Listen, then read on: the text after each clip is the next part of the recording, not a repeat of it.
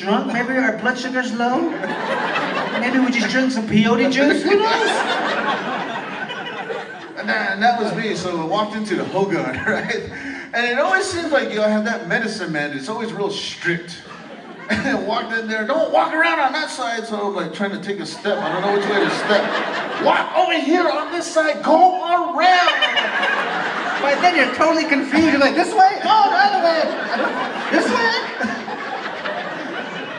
And I'm starving, I have which way do I go, This is where I found out that Native women have all kinds of patience. Because my wife-to-be is sitting there, just ready to be married. Just dream catcher earrings dangling right there. Oh, man. Oh, just ready. And our son, he's 3 months old and he's in a cradle board. Just tight as can be. His head just hanging there like that. And he's the reason there's a marriage in the first place. And so I finally got the right direction, right? And, I'm starving. Man, I'm feeling kind of drunk. I have this look on my face. My relatives to be, my in-laws to be, they're all talking about me. Look at him, he's drunk. I can't believe it. He showed up like that. They're mumbling, man, like a haunted house. And us Native men, we have no patience whatsoever. I was trying to get down in the kneel position. After a while, pretty soon I just looked like Elvis standing there. Because it's hard to bend over when you got all this in front of you. Yeah, pants is tight, contrabelts tight, headbands tight, everything's tight. Even underwear is tight, right? So I made the Indian noise. I was like, finally got. Because there's no chairs in an Indian ceremony. You're on the Yeah. floor, man. You gotta sit Indian style. Yeah. What is that anyway? Indian style is this right here. This is where I found out us Native men, we have no patience whatsoever. We're trying to be all holy, but yet everything is hurting at the same time. We're trying to find our comfortable spot. And we start imitating everything that we have ever seen.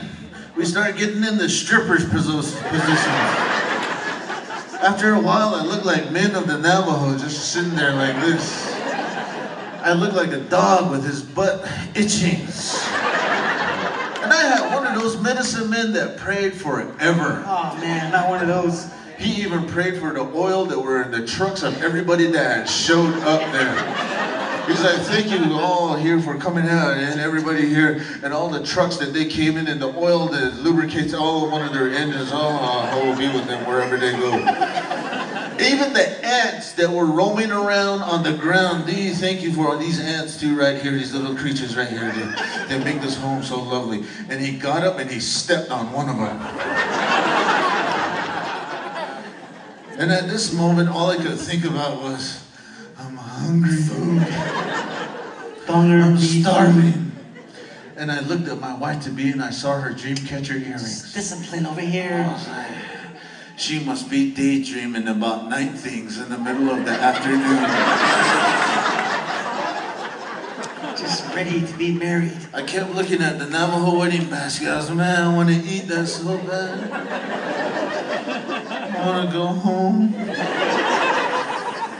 I wish I was that ant that he stepped on.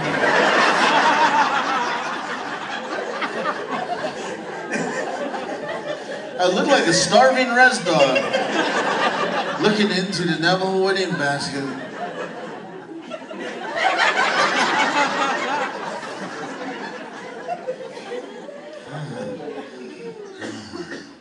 Is it?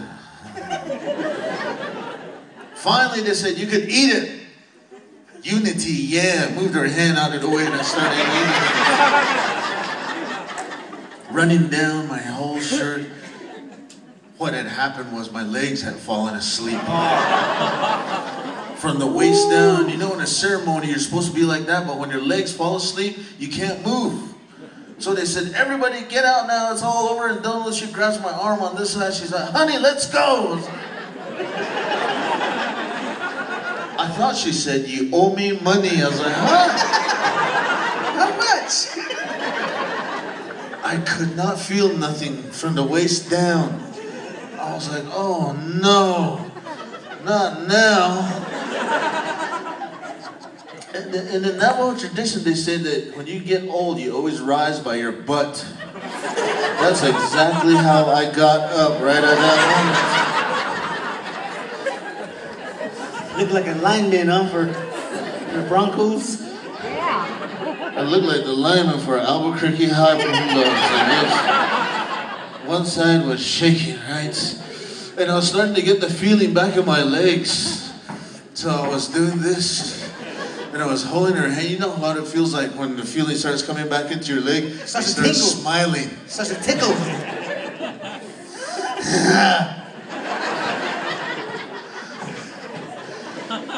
I was staggering around. I looked like Woody from Toy Story. I couldn't get my bearings. I'm starving. I just got married. This must be what it feels like when you're approaching heaven, when you see the lights.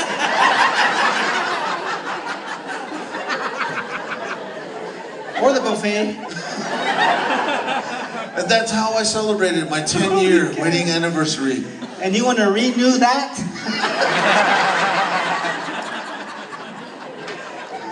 Oh man, that's cool.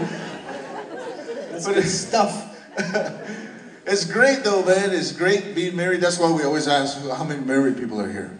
So I'm going to ask the question again, how many married people are here? A little bit more. Yeah, right. All right, there we go. We're coming together more and more. We're all married. Well, us Native Americans, man, we're starting to hit the national scene. You know, especially in TV, the reality shows. There's a show called Navajo Cops. We have seen now, yeah. I thought that was when I first saw Navajo Cops. I kind of got embarrassed, man. I was all like, shit, shit, Navajo Cops. I was embarrassed for them, man. It wasn't bad. I was just like, shit. I was like embarrassed for our whole nation, man. Then at first I was like, shit, Navajo Cops. I ain't gotta watch that, man. Shit, I see those guys every day at bashes, man. Next thing you know, I'm calling my wife when I'm on travel. Hey, should you record Navajo Cops for me? Every episode, record it. Started watching it, man. Became a fan of Navajo Cops, man. I think the reason why we like it is because we see familiar things, you know, familiar places, and you know, you even see people you know sometimes in there, man. Show went to high school with that guy, you know. Yeah. And but there's some things too, though, that we know just does not happen in the tribal police force, you know. Like there's one episode where some guy walks off into the desert, you know, and the Navajo cop is following his foot tracks. The narrator's like, she's using the ancient Navajo technique called tracking. That was the moment right there. Shit. Tracking. They don't track. They won't even go look for you. They'll just pull it in front of your house. Where's he at? He walked off. Call me when he gets back.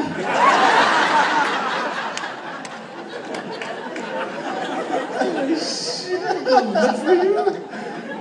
Well, the whole res ought to be like a reality show. I know, man. I want to know why that none of us were on the first episode of Hoarders. Because everyone knows your neighbor's a hoarder, you're a hoarder, he's a hoarder. You open your trunk, man, you open your garage, man, junk falls out. And you're over at the flea market trying to buy more junk, you know? My table, man, looks like a little mini flea market for mice.